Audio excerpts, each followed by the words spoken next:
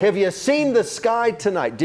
We've had the clouds moving in, but they were thin enough. You could see the cirrus clouds there. They were thin enough. We could see the moon at the top, Jupiter in the middle, and there's Venus right down here. You see that? How cool is that? Look at this one right here. Here's another good one right here. Texas Frog Mama tweeted us this one. I like this.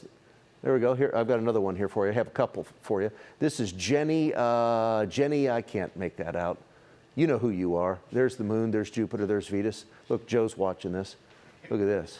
This is better than sports, Joe. Look at this.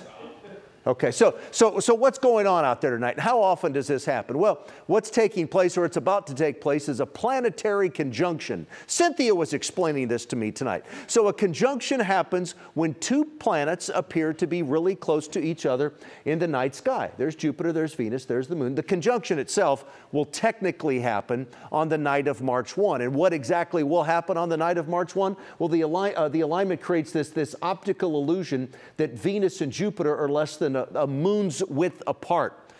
In reality, they're about 400 million miles away from each other, but there's the illusion that'll take place. How often does Jupiter and Venus, how often do they have this conjunction?